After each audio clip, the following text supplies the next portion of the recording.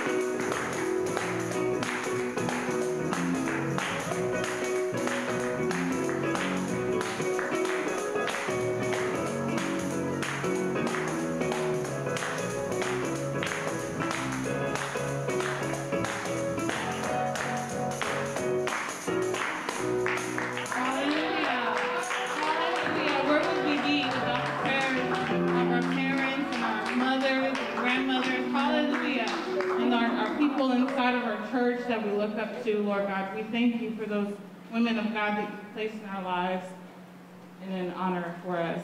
So I am one of three that's supposed to be here. So I'm going to ask my sister to come on up here right now.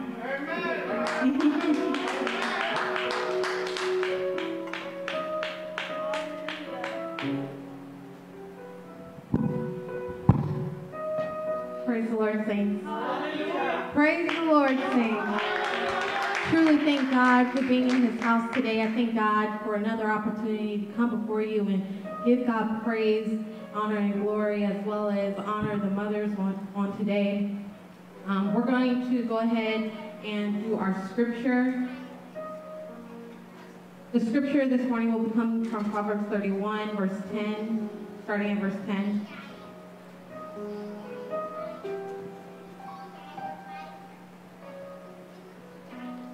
It reads, "A worthy woman who can find, for her price is far above rubies. The heart of husbands trusteth in her, and he shall have no lack of gain. She doeth him good and not evil all the days of her life. She seeketh wool and flax, and worketh willingly with her hands. She is like the merchant ships. She bringeth her bread from afar. She riseth also while it is yet night.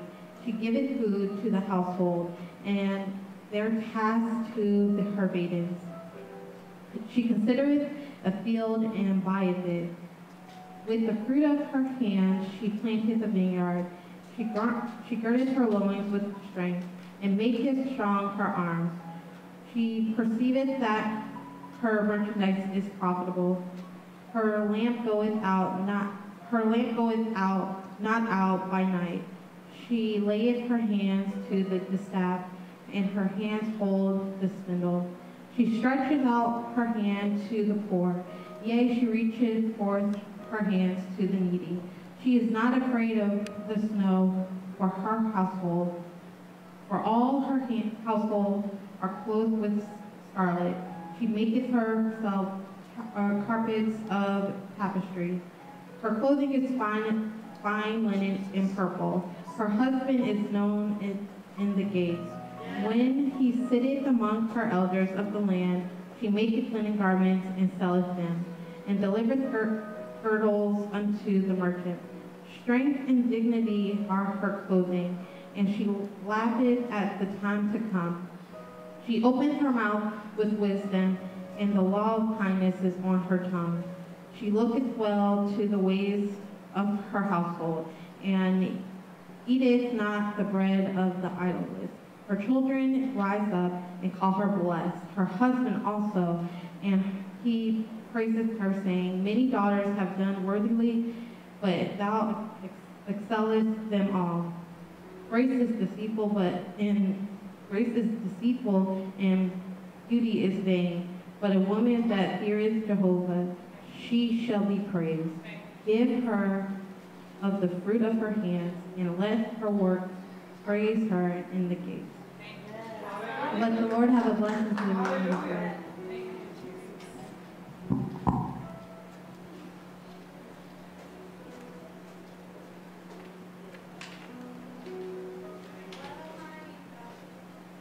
We serve. What a mighty God we serve.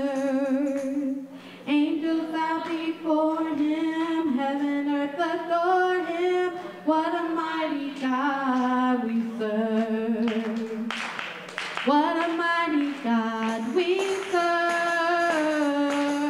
What a mighty God we serve. Angels bow before him, heaven earth adore him. What a mighty God we serve. What a holy God we serve. What a holy God we serve. Angels bow before him, heaven earth adore him. What a holy God we serve. What a mighty God we serve. What a mighty God we serve. Angels bow before him, heaven earth adore him. What a mighty God we serve. We serve, we serve, we serve, we serve, we serve, we serve. Oh, angels bow before him, heaven and earth adore him. What a mighty God we serve. What a mighty God we serve. What a mighty God we serve. Angels bow before him, heaven and earth adore him. What a mighty God we serve. We serve, we serve, we serve, we serve. Oh, angels bow before him, heaven and earth adore him. Angels bow before him, heaven and earth adore him. Angels bow before him, heaven and earth adore him. What a mighty God we serve. Hallelujah. Thank you, Lord. Thank you, Jesus. Thank you, Lord. Thank you, Jesus. Hallelujah, Jesus.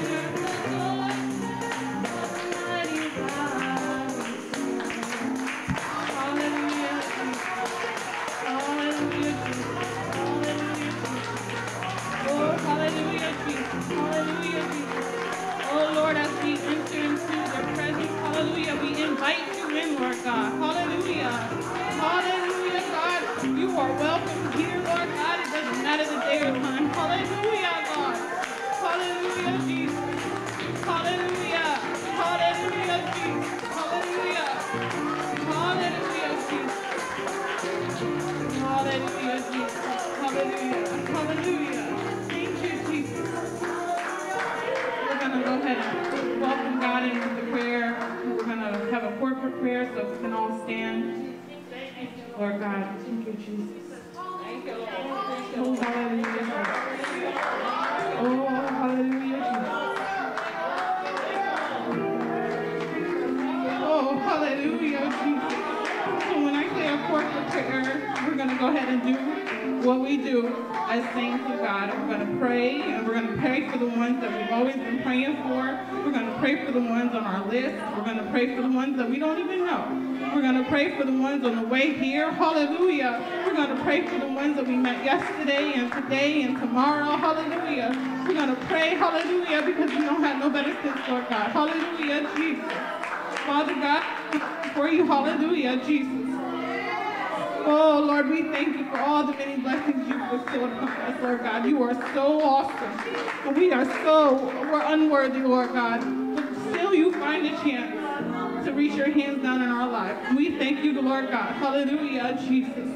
Lord God, we thank you for who you are in our individual lives, Lord God. We thank you for the many blessings that you bestowed upon us, Lord God. We thank you so much for the many people in our lives that you put in place for a season, time, and purpose, Lord God. We thank you for the revelation of our purpose, Lord God, even if it hasn't been revealed to us, Lord God. Hallelujah.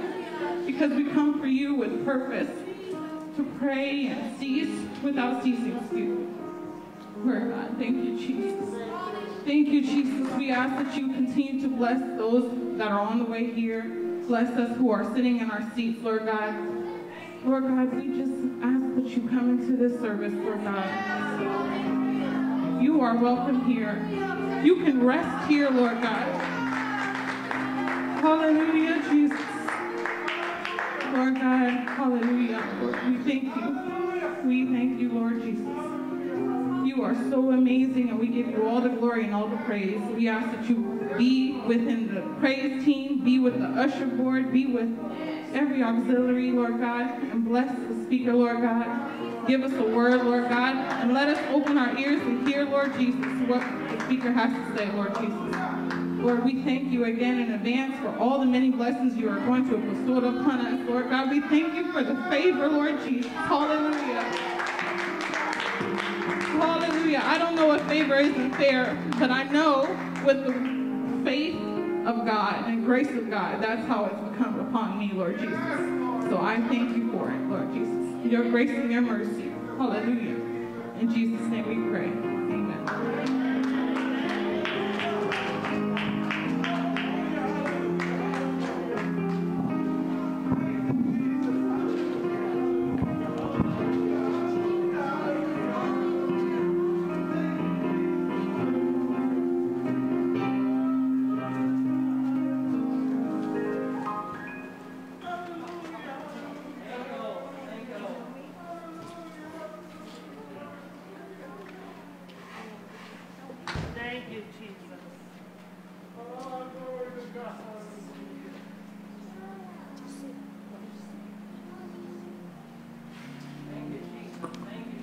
Praise the Lord, saints. Hallelujah. Hallelujah. Ooh, we're going to try that again. Praise the Lord, saints. I came up here trying to be cute, knowing I'm pregnant and trying to put on heels, but we're going to take them off in the name of Jesus. Amen. I thank God for my sisters in Christ, who are nothing but sisters to me. I love them dearly, and I thank God for them being willing and availing themselves to begin service and to invite the presence of God into the place. Amen? Amen. Amen. Alrighty, so we all know what we've come to do. Amen? Yes? Yes, yes, yes. Amen. So when I was young, my mom always used to say pump and prime. Amen?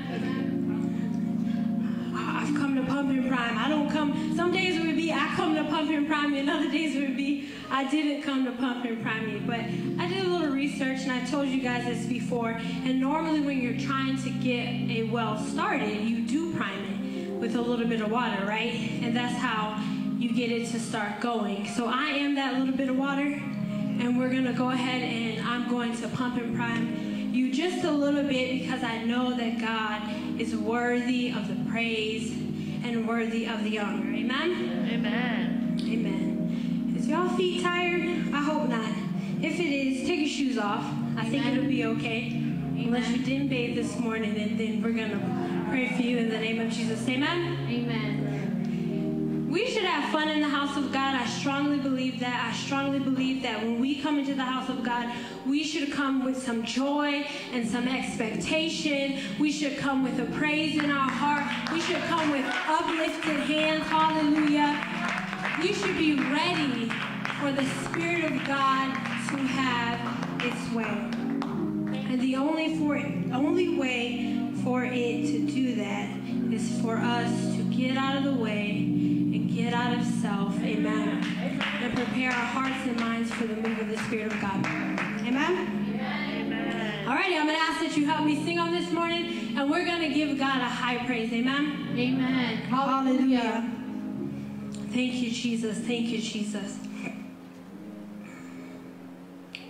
Oh, we bless your name, oh God. Hallelujah. Hallelujah. Thank you, Jesus. Thank you, Jesus.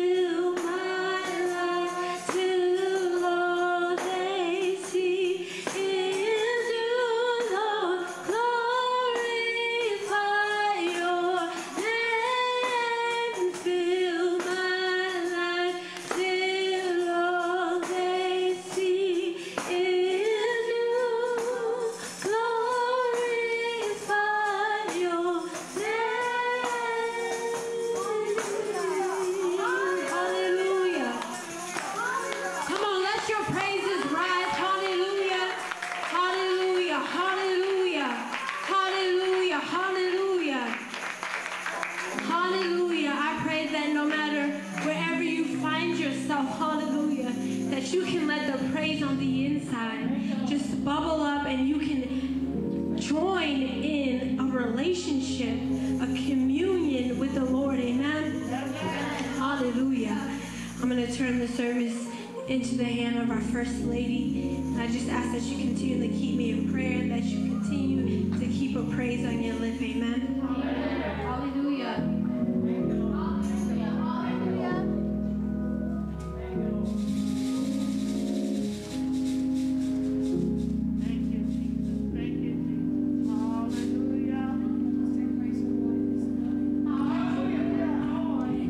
Say praise the Lord again. God is great, and he is greatly to be praised. He deserves a magnificent praise, not a sit-down praise, not I don't want to be here praise, but the fact that you are standing here in the presence of the Almighty King. Hallelujah. His grace and his mercy has carried you through. He deserves a praise. Hallelujah. And I know everybody can't worship. Hallelujah. But everybody in here can give him a praise. We got the wake-up call this morning. Hallelujah. Got the wake-up call. And he said, okay, I'm going to give you another day to get it right. Another day to give me all the glory. Another day to give him all the praise. Hallelujah. We have got to learn how to die to self. Because when we die to self, hallelujah, it won't matter how tired I am, hallelujah, or how warm it is in the building. I've got to give him a praise, hallelujah, for being the God that sees all and knows all, hallelujah, in the mighty name of Jesus. I praise him on this morning for yet another Mother's Day, hallelujah. We honor the mothers in this building on this morning. We praise God for you because we realize you have a very difficult job at times, hallelujah, but it is a blessing that God has entrusted his children with you. And it is our job to be the example to our children, to bring them up in the nurture and the admonition of the Lord. So I thank and I praise God that you decided to worship with us this morning in this little old building on this side of Tampa we call Lutz, in the name of Jesus. God is great, greatly to his praise. I will not, I counted robbery to come into his house and not give him my all. When I hit that clock at 7:30 at the VA hospital, I give it my all, hallelujah. I will not give God any less than that in the name of Jesus. So I praise him on this morning. I thank and I praise God for our devotional leaders on this morning, Sister Mary and Sister Dora, for ushering us into the presence of the Lord. I thank and I praise God for Sister Ashley, for doing what she always does, hallelujah, in the name of Jesus, just ushering us right on in. And I just thank God that you are here on this morning. And we have a special treat for you on this morning. I thank and I praise God because every Mother's Day is usually me or, me up here. And I know y'all get tired of hearing me all the time. And Sister Mickens getting a little old. Y'all need a younger voice in the name of Jesus. But I thank and I praise God. I reached out to this young lady. I watched her grow up in the church. She's an awesome woman of God, beautiful woman of God. But I'm not going to do the introduction. She is we're going to allow her daughter to do the introduction on this morning. Amen. I said again, train them up in the way that they should go. Because we're not going to be here always. We are passing the baton. Hallelujah. And we're passing the baton and the torch, because the torch has the fire in the name of Jesus. So we want to pass on the fire too. So I'm going to ask you, as Sister Kennedy forehand, to come and to take that mic right there and to introduce the speaker on this morning. And if my sound team will get me a second mic for our speaker, in the name of Jesus. And the next voice that after Sister Kennedy introduces her, the next voice will be that of Lady Devin forehand. Y'all pray for her in Jesus' name. Amen.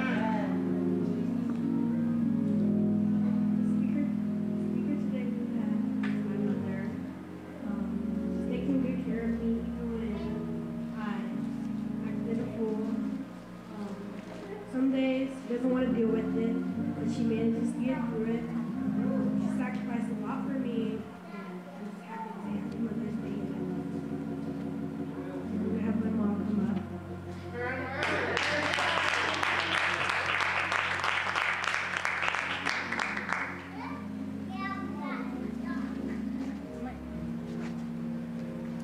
Amen, amen, amen.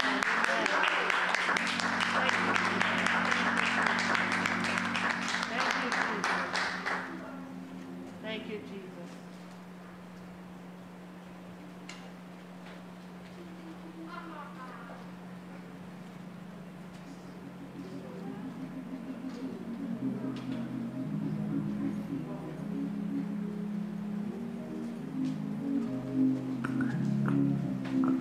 Praise the Lord, saints.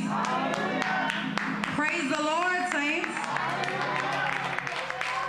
The presence of the Lord, surely the presence of the Lord is in this place this morning, giving honor to the angel of this church, Papa Mickens, and our First Lady, Mama Mickens.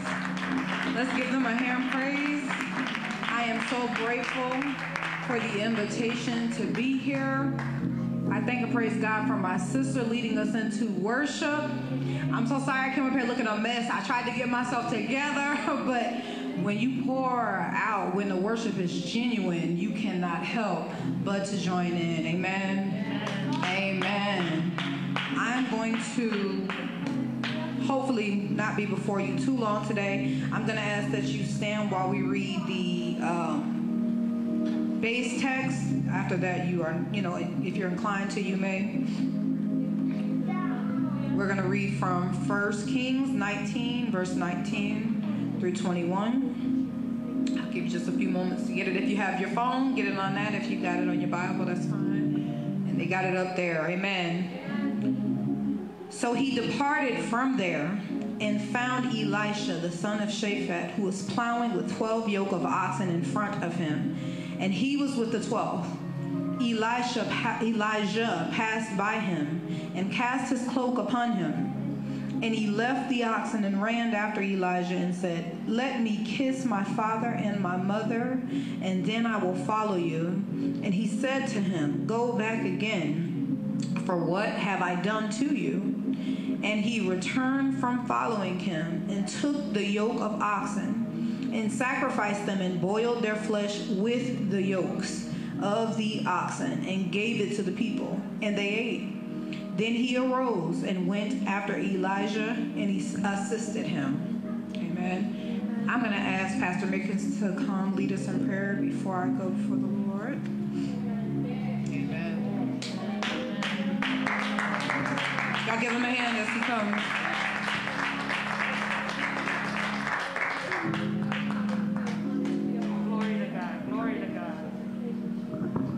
Praise the Lord, everybody. Hallelujah. Praise the Lord, everybody. Come on and clap your hands and give God a praise. Hallelujah.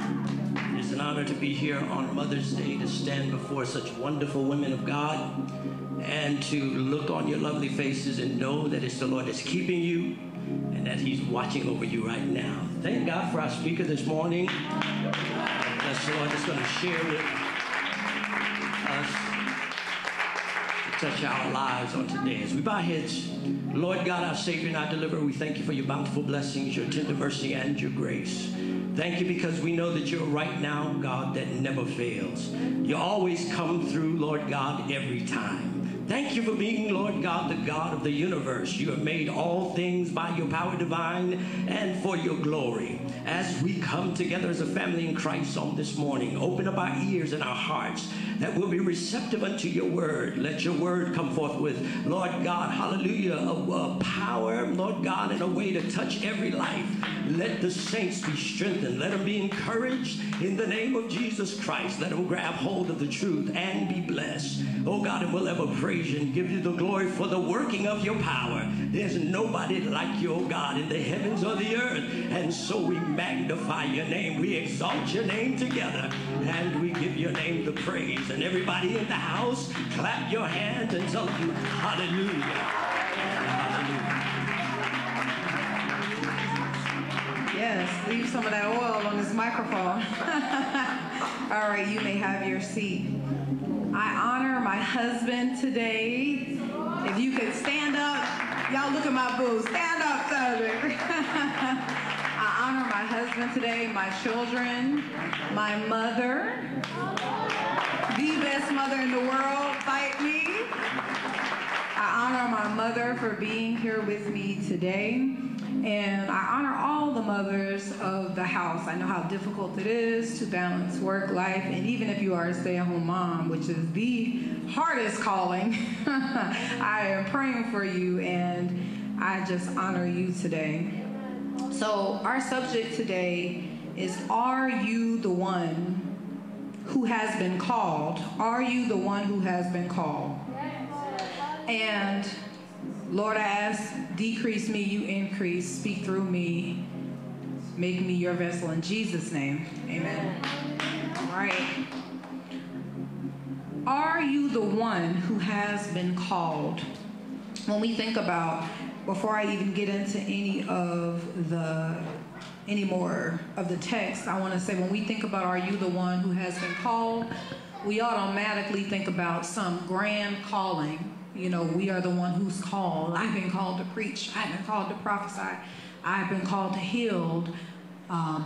But you may be the one who has been called to empty out the trash cans.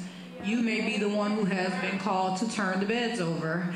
You may be the one who has been called to be a caregiver. And no calling is greater than the one that God gives you, not man. So I want to talk about that today. Are you the one who has been called? And are you the one who has accepted their calling? All right. I want to talk about Elisha, but before I talk about Elisha, I have to talk about Elijah to give you context, okay? Elisha was Elijah's predecessor, okay? He was the one who, or vice versa rather, okay? So he was the one who came after Elijah. And I want to talk to you about when it's time to pass the mantle. If I had a third subject, it would be when to pass the mantle, when to accept the mantle. Elisha's enemy was Queen Jezebel. Who here knows about Jezebel? Yeah. All right. We always say that woman has a Jezebel spirit on her when someone is boisterous or controlling, but it was much, much, much more than that. Jezebel had a hate for God and his prophets and his word. Jezebel was a murderer and a whore. And so when we say Jezebel, we don't take that lightly because such a negative connotation is associated with the name of Jezebel. Amen? Amen. So we know that there was a charge put out to kill God's prophets, okay? Obadiah hid 100 prophets, and he hid them in caves, 50 by 50. So 2 separate caves we know they were in. He was giving them provision, bread and water to sustain them, okay? So when we think about a calling, again, we're talking about Elijah and Elisha, but what about Obadiah? The Lord called him to feed the prophets. The Bible doesn't say Obadiah was called to be a prophet, that he was called to heal, that he was called to plant churches. The Bible says his job was to give the prophets that were being hidden provision, bread and water. Think about if Obadiah thought so little of his calling, okay, and those prophets would have had no provision. Because of his obedience, those prophets were sustained even when the Lord had put them in their hiding place. So again, it's just like a domino effect. That small thing, which the Bible says, despise not what? Small beginnings. That small thing that you think is so insignificant and that you think, why am I not being elevated in the church? Why is my name not being called more than it is? You are sustaining the greater vision that God has given. So without getting too much into that, I'm going to leave from there. Your calling is imperative, no matter how small you believe it to be. In the grand scheme of things, you matter. You are important. The vision, for all intents and purposes, needs you. Amen? All right. Verse 18 and 17, it does say that Elijah told him, go tell Ahab where I am. Tell him, come find me. Come see about me. And he pretty much said to him, are you crazy? He has sent me here. He has sent me there. Everywhere that I've gone looking for you, he has made them sign an affidavit and said they are not hiding you. And you want to send me to him to tell him where you are. Surely you will leave this place and I'll be killed. And he assured him, he said, I give you my assurance. I will wait here. Go tell him, come see about me. That tickled me because I think about so many times, even when we're on assignment, there may be someone in your way. And even though God has given you direction and vision, because of the naysayers, we become afraid. And again, we shrink back from our calling because we say, well, I know sister so-and-so is going to get in my way, or, you know, brother so-and-so is going to get in my way, and I don't want that problem, so I'm going to go to this church. Or I'm going to sit back for a few weeks until that project is done, or until we move on to the next thing, and then I'll come back. He said, tell him where I am. Tell him, come see me. Now, Elijah was a man of fear, and I'm going to show you that he was a man of fear. This is right here in the Word of God. He was a man of fear, and in that moment, such holy boldness, because if anybody knows anything about Ahab, Ahab was a yes man. Anything his wife said, they say happy wife, happy what? Life. He must have had a happy life because whatever Jezebel wanted, Ahab was the man to see it through. So if we know for a fact how much Jezebel hated Elijah, he knew that if Ahab got word that he would surely kill him, and he said, come see me. All right. He said, is it you, old troubler of Israel? Why have you come to trouble me? And he pretty much told him, it's not me that is causing this trouble, it's you. You've been following Baal. You've been worshiping Baal. And you need to be following God. You have put away, you've put out all these Asherah poles, you've done all these things against God. Even in that moment, because Ahab did come to see him, and I know he was afraid, because I'm going to move on to the next text to show you where he was afraid. He still stood his ground and did and said, what thus saith the Lord. Again, when you think your vision is small and when you think your project is small, God will give you boldness to magnify. What does it say? To magnify your office. No matter what you're doing, it needs to be big. You need to be bold. And I know this is Mother's Day, but this is to the brothers. This is to the little ones. Whatever God tells you to do, make it big. Make God proud. Do everything unto God. Amen. All right, so we move on from there. And Elijah began to prophesy to Ahab, and he told him, listen, all of you are going to die. Pretty much is what he told him. You're all going to die. Whoever eats at Jezebel's table, this is the death they're going to come to, thus saith the Lord. And so pretty much Ahab said, well, I'm going to call your bluff, because for a man who has been hiding and running, you're talking a big, big game. Hallelujah. As the Lord liveth, he said, meet me at Mount Carmel. Who's ever been in a fight in school before? Don't raise your hand if you have. Oh, she knows. So I can remember we would be in school and they would say, meet me by the lunchroom at 2:15. And it'd be 11 o'clock. You'd be like, what time is it? Oh my God. And you would be counting down. And as I was reading the text, I could just see, not Ahab counting down, but Elijah counting down. Because he ran and he hid for so long. And all the while, remember, we haven't even gotten to Elisha yet. This is just to give you context on the man of whose mantle he was to take. Amen. So he said, meet me at Mount Carmel, and we're going to settle the score. Bring 2 bulls. We're going to set up an altar. If Baal be Baal, and he's God, we're going to serve him and let him show himself strong. But if God be God, we're going to give him the praise. Hallelujah.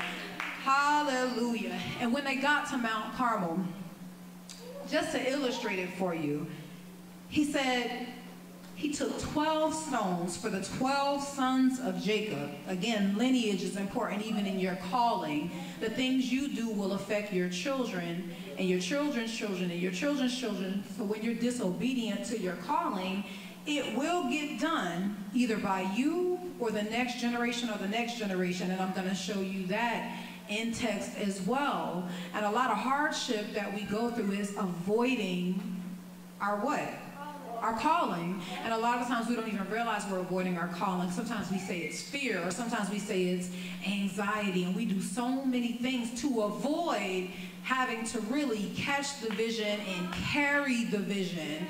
It's going to get done one way or another, because God's word cannot fall to the ground. So if he said it, it has to accomplish it. So, and I'm going to show you that in text.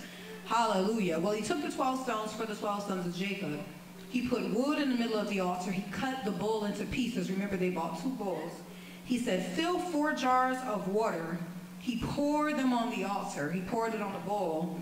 He did this 3 times. 3 times he did this. So by now we know that this bull is drenched. It's drenched because they just killed these bulls. This is not, you're thinking about meat you get from Publix where pretty much all the blood is gone. This was freshly slaughtered. So the altar should have been, you know, covered, easy to ignite. But by the time he did this, everything was gone. It was just water, soaking wet. So anybody who grills knows the worst thing that happens for you to have wet coals or wet wood, because it's going to be harder for the spark to ignite. So he's showing you, I'm going to show you, this is not going to be an easy task. And a lot of times when God gives us a task, it is not an easy task. But he said, if you just believe, hallelujah. So he poured the water on the altar 3 times. The Bible says the water filled the trench that he made about the altar. So it was so much water that at this point it's sitting water. It's sitting water, okay? It's like a puddle is the best way I could describe it, a deep puddle. But it says a trench, so we know this was a lot of water. The Bible says Elijah prayed, and he said, come down, Lord, if you be God, and I want you to set this on fire. And the Bible says after he prayed, now mind you, I have to go back, because when the servants of Baal, when they prepared their altar, it says they prayed, they wept, they cried, they gnashed their teeth. In fact, they were so distraught that the Bible says, Lord, help me to give this thing the way you told me to give it to me. Hallelujah. They were so distraught that they began to cut themselves. They began to cut themselves. So that stood out to me, because we talk about self-harm. Does anybody know what self-harm is? All right, so we act like we don't in church. But a lot of our children engage in self-harm, or their friends, or self-harm is a thing. They begin to cut themselves, the Bible says, as it was their custom.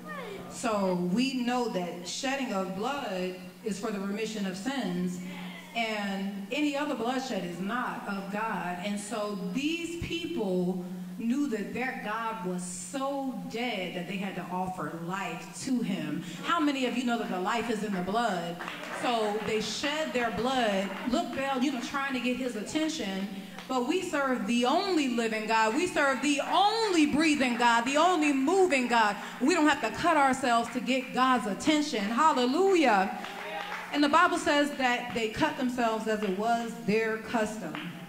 They became so frustrated, nothing happened. So Elijah began to get holy boldness. He got so bold that he said, is Baal relieving himself? And if you look at specific translations, it says, is Baal in the restroom? He started talking trash, because he realized, okay, I might have this in the bag. Nothing's happening. And he said, where is he? Has he turned his back to you? Is he not here? And so at that point, I think he said to himself, okay, I got this. And that's where his faith began to grow. And he began to magnify God. And he began to see that God is alive. If I talk to him, I will see something.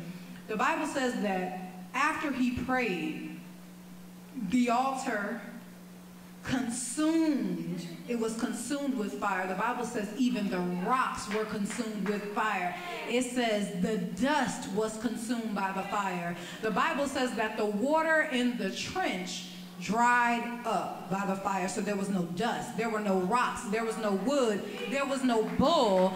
He said that it was all consumed by the fire. And the fire was the signifier of the what? The Holy The Holy Ghost, the Holy Spirit, Holy Ghost fire, when we sing those songs and say consuming fire, if we really knew what we were saying, I believe that we'd have such passion when we go before the Lord in worship.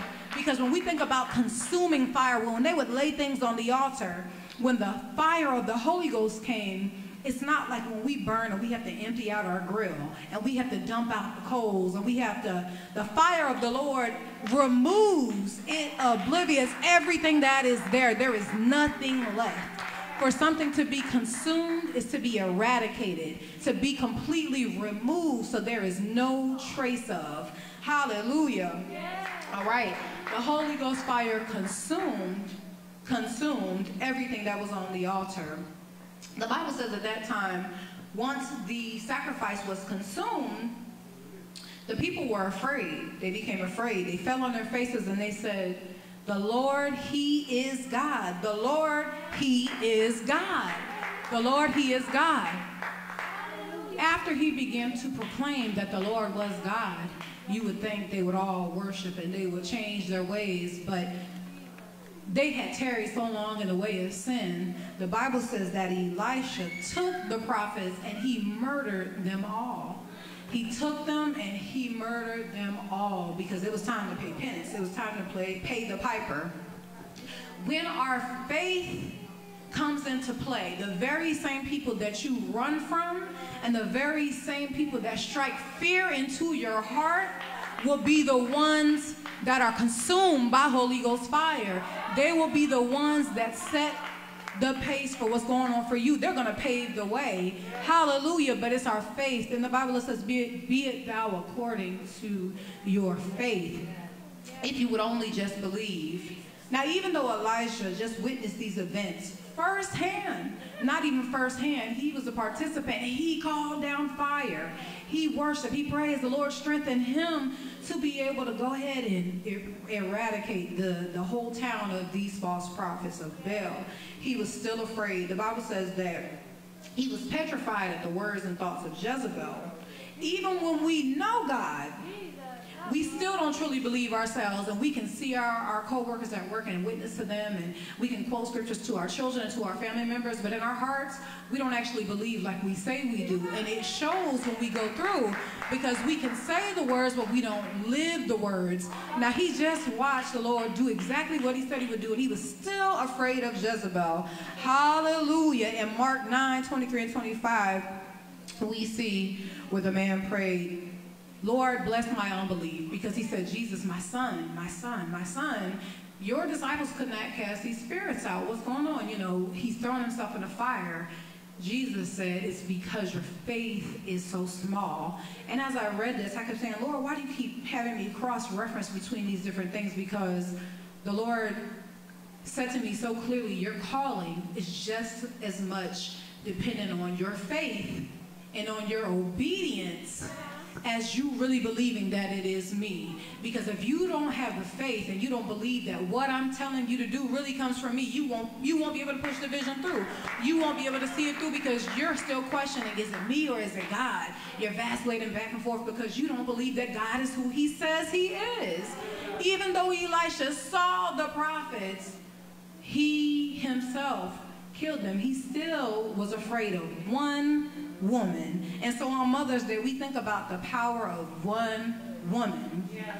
And with Jezebel, it was in a negative connotation, and we think about how she raised so much hell. When I say that, my children say, "Can you really raise hell?" Absolutely. She raised so much hell, literally and figuratively, in that town that the people shook when they heard her name.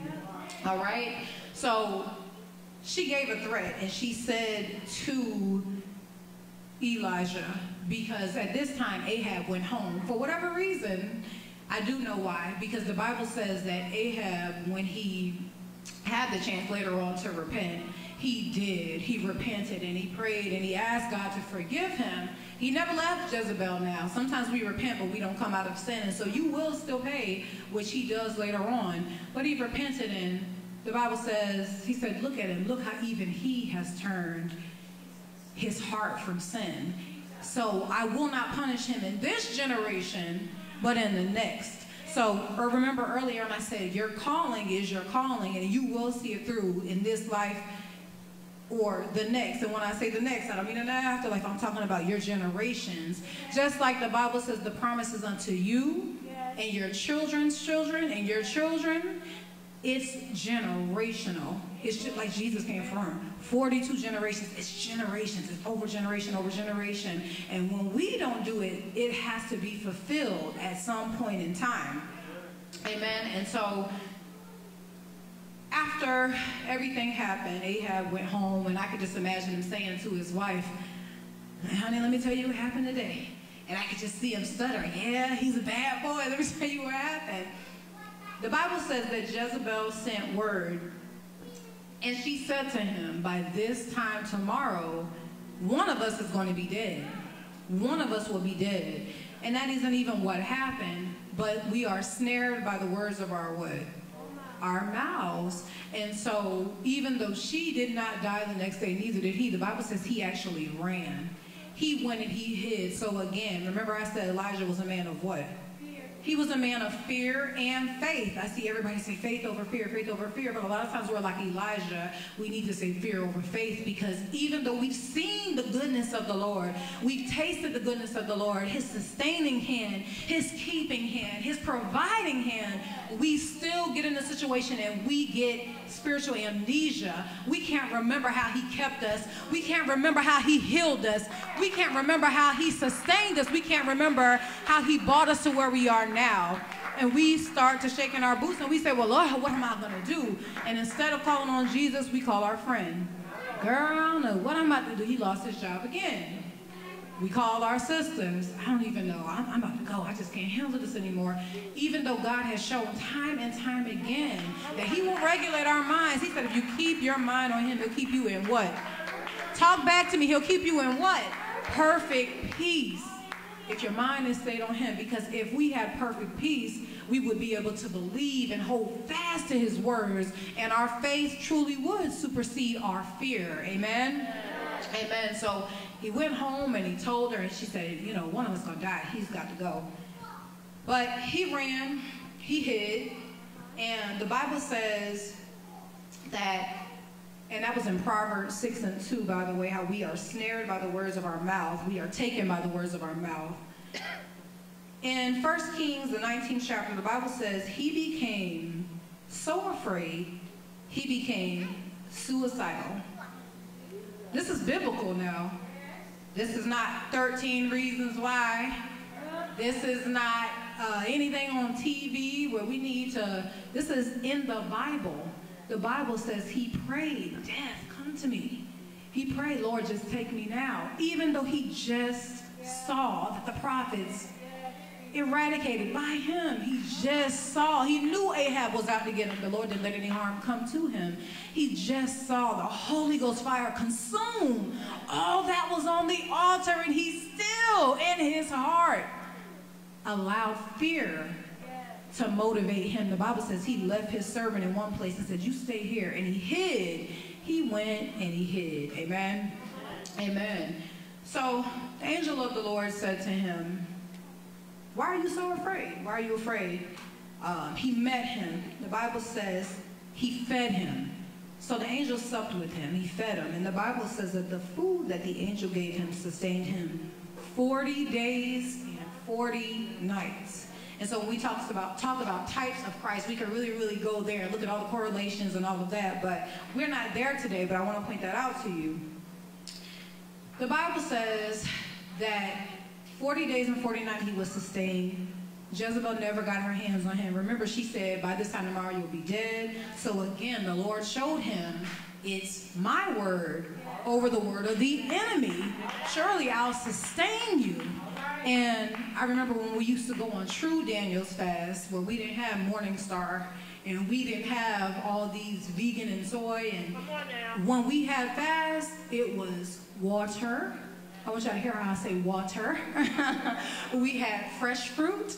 We had salad. I mean, my grandfather was so strict. He used to say, get all that salad dressing off of there. He wanted us to eat like rabbits. But it really was a thing of sacrifice. He wanted us to learn, you know, eat mashed potatoes and gravy. You might as well go ahead and eat. eat is you beat your body into subjection. Beat it into subjection. So you think about one meal to sustain you for 40 days and 40 nights. And the Lord still showed him, I am with you. He was still afraid. In the 23rd verse, he says, the dogs shall eat Jezebel within the walls of Jezreel. Anyone who belongs to the house of Ahab, if they die in the city, the dogs will eat them. If they die in the field, the birds will eat them. Now, Jezebel did not serve God, but he, in the blessing plan, we read the Deuteronomy 28 chapter, what does it say? Blessed shall we be in the what? Come on, y'all. Blessed shall we be in the city. Blessed shall we be. So she was cursed. The Bible says, if the prophets they had Bethel die in the city, the dogs will eat them. If they die in the field, the birds will eat them. The same place that God takes you to bless you, your enemies will be cursed in. If you could just hold on to the promises of God, and I mean truly believe. I mean, if you have faith in God, like you had faith in your high heels, when you put them on, you walk and you, for whatever reason, just trust that they won't break. And some of us know them heels be skinny and they don't hold us. They shouldn't, but you have faith in them. Every time you sit in the chair, you have faith that those four legs will what? Hold you. And some of us know we got some strong faith. Every single time you get in the car and you turn the ignition and the wheels go, you have faith that those tires won't what? They won't pop on you. You have faith that that engine won't explode. When you put your seatbelt on, you have faith that if you are in an accident, it will save your what? If we trusted in God, the way we do man's creation, our fear would diminish so much so to the point where God will really be able to be magnified in our life.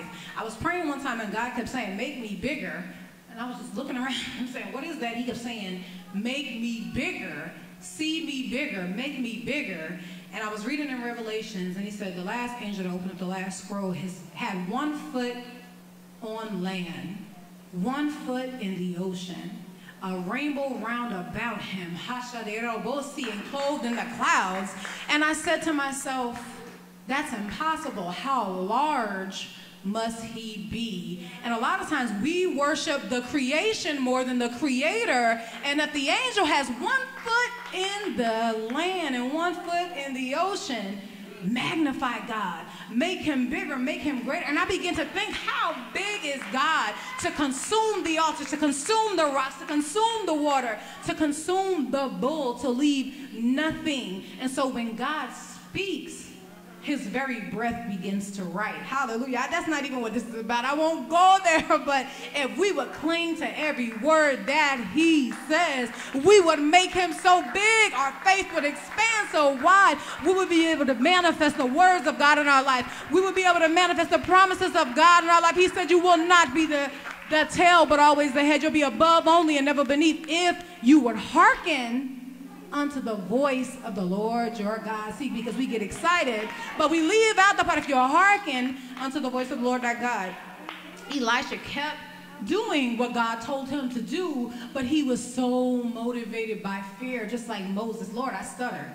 Can't you send somebody else? Lord, I stutter. He said, well, take your brother with you. Oh, gosh, you know, is there no one else? So God can still bless you when you fight his vision, but your way is so much harder. Elijah was taken up in a chariot, and he never got to see the destruction of Jezebel. Elisha, however, was able to carry on the mantle and see the work done. Moses never got to go to the promised land. Do you all see where I'm going with this? It's generational, because when we are disobedient and we hesitate and we vacillate, you may never see the blessings of God, but God's no liar. So just because you don't get it, it may be your great-great-grandson. It may be your great-great-great-great-grandson. My husband and I were sitting on the sofa the other day, and the Holy Spirit was just working, and I don't even know what we were watching, but I said, Lord, I pray for my great-great-granddaughter. Fill her with the Holy Ghost in the name of Jesus. Keep her from sin in the name of Jesus. I said, my great-great-great-grandson, let him be a man of God. Because I realize we're still worried about today when God has already moved on 4 generations from now. And so I don't worry about today anymore. I no longer pray about how am I going to put my kids through college. I'm worried about lineage. I say, well, my children, my great-great-grandchildren, I want them to say she's a woman of God. Our family serves God because my great-great-grandmother, she lived under God's promises. She followed, she walked in her calling, amen? So again, Elisha, at this point, I'm going to move on because I have stayed on him long enough to give you context.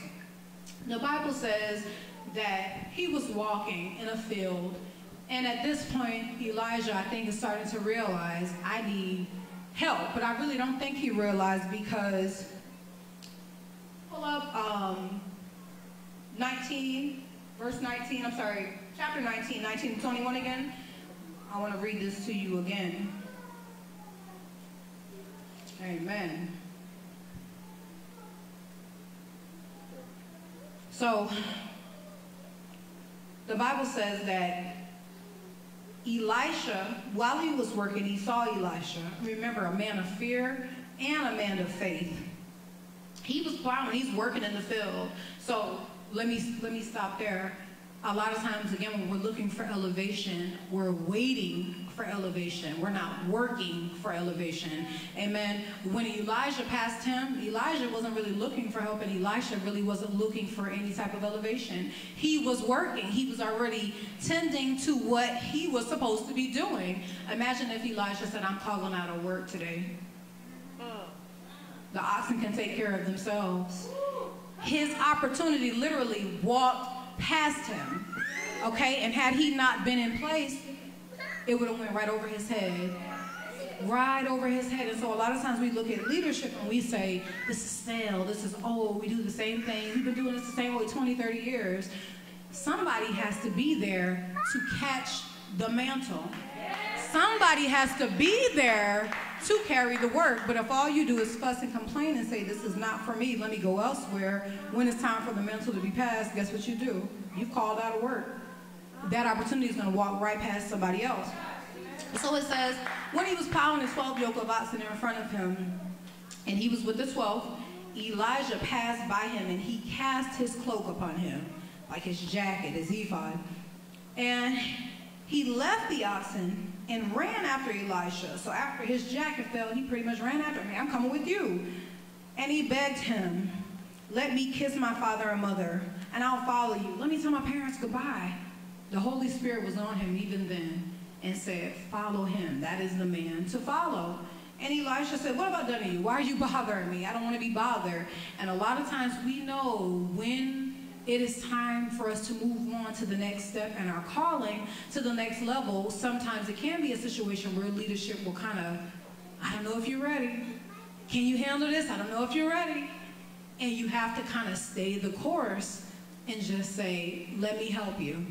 Let me be the one to help you bear this burden. Amen? Some of y'all, I guess, have never had to speak to leadership and had to entreat them for the betterment of anything. But let me tell you, if you stay in the will, you will. And there will come a time where you're going to have to wait on the Lord to finish the work. Wait on the Lord to equip you, and more importantly, wait on the Lord to touch the heart of leadership to allow you to move on to the next level. Amen? I know that's a hard word to hear sometimes, but it is the truth. Well, fast forward past that. The Bible says that clearly he accepted him as his apprentice, and he went on. And the day that Elijah was taken up, because he didn't die, the Bible says he was taken up in a fiery chariot. So 2 prophets came to Elisha, and they said to him, do you know that today is the day your master's going to be taken from you? And Elisha said, yes, I know. And so he went to Elisha, don't leave me, I won't leave you. And another prophet came to him, and he said, do you know that today is the day your master will leave you? Yes, I know, and he went to him again, please don't leave me. So at this point, he's saying, I won't leave you, but he knows these are prophets of God. This man is getting out of here. So he said to him, hey, listen, before you leave, leave me that anointing. So he said, I want a double portion. He said, what is it you want? What do you want? So all this time he's going to him, and he's finally, what do you want? I want a double portion of the anointing that is on you. And so he says, that's a hard thing you've asked for.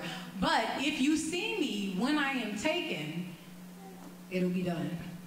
So he followed him around all day. I could just imagine him on him, following him. And the Bible says that when he was taken up, that same cloak that touched him while he walked through the field, guess what was left when he was taken up? The cloak. And the Bible says that there was almost like a fiery, I don't even know how to describe it, but there was a wall between them where he couldn't just get to him when he was taken up.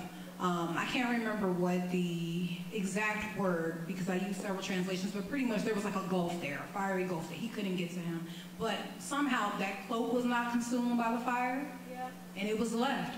And there again, when the Holy Ghost moves, sometimes even that praise and worship we had, you wonder how sometimes people can sit and be entertained, and how the fire didn't consume them, and how the fire didn't get on them and touch them, and you really do wonder. And sometimes there's like a gulf there, but it's a spiritual gulf where if you choose not to allow the anointing of God in on you, the Bible says that what? It's foolishness to them that are lost. And so you have to choose to be found. You have to choose to find your place in worship.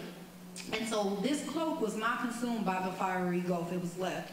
The Bible says that he took the cloak and he put it on his shoulders.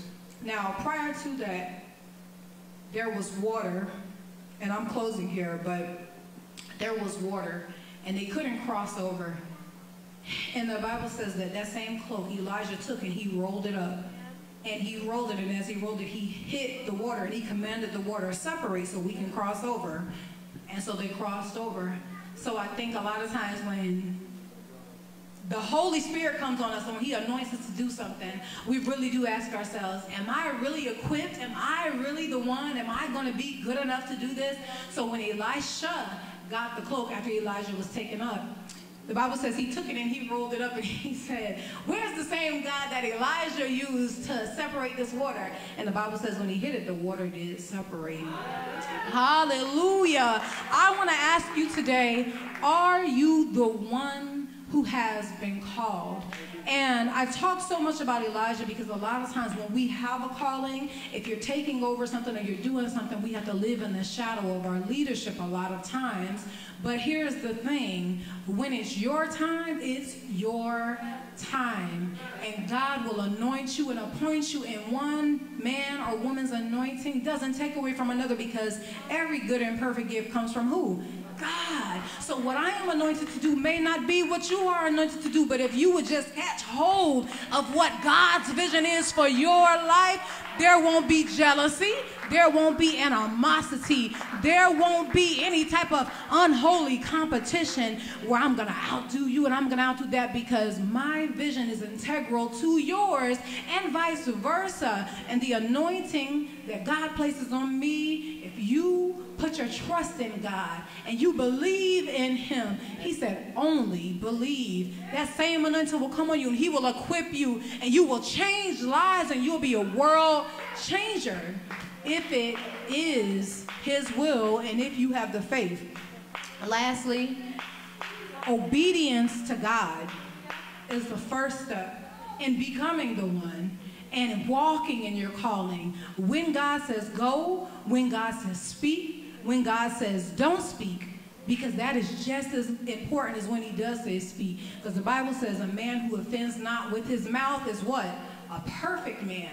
There is no perfection. So we have to learn, hone our ears to be able to hear when God is saying, because the Bible says a brother offended is harder won than a strong city. And so we can stop a lot of things if we would stop our mouths.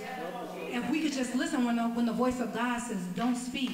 Be still, we would be able to walk, because learning not to speak is just as important as learning when to speak. The second thing in closing is obedience to those who have rule over you, because Elisha was told what to do by the prophet. What if Elisha would have got biggity and said, well, he's about to go anyway. I'm about to take over. That's crazy. I don't want to do it the way he did it. I don't want to do it the way he did it. This is the way I want to do it. He would have never gotten the blessing because he was disobedient. That was not his lot. And the last thing, and the most important thing in walking in your calling is faith. Faith is the substance of things hoped for and the evidence of things not seen. And so when God is giving us that vision and he shows you something and you don't understand it, have faith to just walk. Have faith just to go. Have faith like you believe those hills are going to hold you. Have faith like you believe that chair is going to hold you. Have faith that you believe that that check is going to deposit. Have faith that you believe that that baby is going to grow into a strong man. Have faith that you believe your marriage will last. Have faith that you believe your child will grow and understand and learn and come into the full knowledge of Christ. We need to have the same faith in God that we do in things. Because when God calls you to be the one, how can you become what you don't believe? How can you fulfill what you don't see? And so when the man prayed, bless my unbelief, to see his child healed, just like that, just like that, just like that. When Elijah was gone, Elisha went on. He healed the Shunammite son, rather. He threw flour in the poisonous stew. They said, prophet, don't eat this. He threw flour. It was clean to eat. The Bible talks about he then went on and he healed Naaman of leprosy. Again, obedience to the man of God. He said, dip yourself 7 times. And he said, why go to the Jordan? Isn't that where they wash and they wash? I don't want to go there. And even the servant had to tell his master, no, sir, do you not understand what he's telling you? You can be washed clean. So, in closing, I want to say to you, when you are called to be the one, count it not robbery to listen to your leadership. Elijah was not a perfect man. He was a man who worked out of fear more than faith, despite what he saw, even though he firsthand witnessed the goodness of God. In his imperfection, Elisha looked at him and still acknowledged him as his leader. Through respect and through faith, he was able to move on and receive the promises of God. He could have criticized him as a leader and said, look at all the times he was afraid. He ran from a woman. He did this. But he chose to submit himself to those who had what? Rule over him. A lot of times that's hard to do when you feel like you have an imperfect leader. As women in our households, a lot of times, we don't always agree with things that our husbands say. And we may feel like, oh, I could do better. That's not your place. That's not your place. I could do this better. I could do this better. Submit yourself to him. He's accountable to God. And when you think about it like that, you will have compassion on those who have rule of. You'll have compassion on your pastor. You'll have compassion on your husband and your employer, because when they are a ward over you, you pray, Lord, for my sake, spare them. You know, don't punish them for me. So I ask you all to keep me in your prayers. I hope that this bless you today. And remember, if you are the one who is called, walk in obedience, walk in faith. Thank you.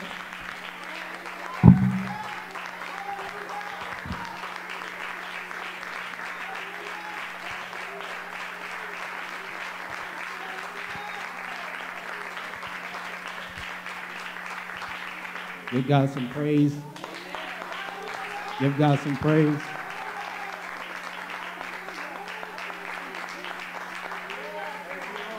I don't even think you knew the magnitude of that message right there. Are you the one who has been called? I don't even think she knows what's going on in this house right now. I'm standing here. I'm just going to be obedient, do what God tells me to do. I hope you're with me, Mike, because I hope you know where I'm going with this. My auntie and my uncle have said many things that she had preached about. This cannot carry based upon one man and one woman. Feel the weight of the Spirit of God right now. Jesus. This goes to everybody. I'm not just saying this is going just to the men right now. But God has called many of us to a higher calling. What does that really mean? That out of our comfort zone, he is trying to use you to present himself to the world. So, how that chapter started, he called the man of God and said, I'm going to start here before I get there. The word of the Lord came to Elijah. That means God invoked the conversation to the man of God. So now they're in conversation. He is giving him instructions on what he wants him to do. I'm not trying to preach. I'm trying to open your eyes. She already preached the message. I'm just trying to get you to understand what was missed.